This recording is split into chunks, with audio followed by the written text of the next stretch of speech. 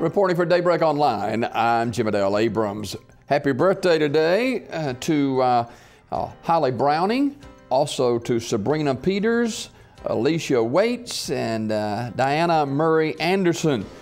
Birthdaying this weekend too is Tim Stewart, Victoria Bailey, Cass Curtis, Chuck Isabel, Carl Maxwell, and Terry Warden, and Michelle Hale, all birthdaying this weekend. Weather forecast going to be cold today, but improving through your weekend. Highs today in the low to mid 40s.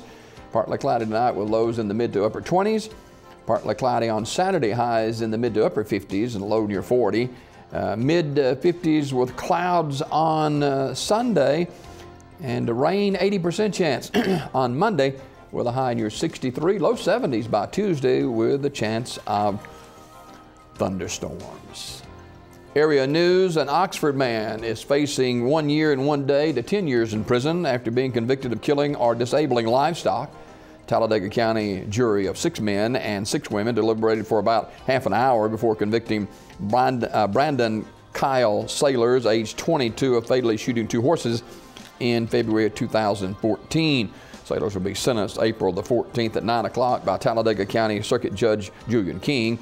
After the verdict was read, King revoked the previous $10,000 bond that Sailors had posted and set a new bond in the same amount.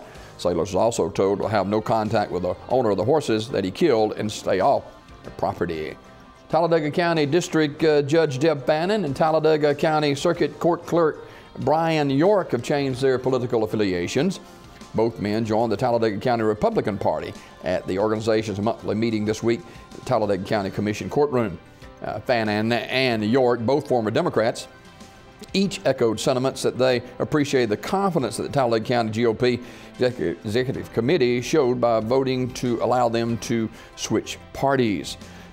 Fannin was appointed district judge by former Governor Bob Riley following the retirement of George Sims. Fannin was also elected to a full term in 2002. York, in his first term as circuit court clerk in 2012, he replaced Clarence Haynes, who retired. Of course, York, former mayor as well of the city of Talladega. Well, it was apparent from the opening tip that the Talladega High School girls basketball team were in for a long afternoon Thursday. Talladega's inability to break Winona's press proved to be costly in a 73-34 loss in Class 5A state semifinal Thursday. Winona's press was the difference. Talladega turned the ball over 30 times, which turned into 45 points for the defending state champion, as Winona knocks off Talladega. The Tigers girl basketball season's over with in the Final Four, 73-34 yesterday. That is a look at birthdays, weather, and local news. Reporting, I'm Jim Abrams.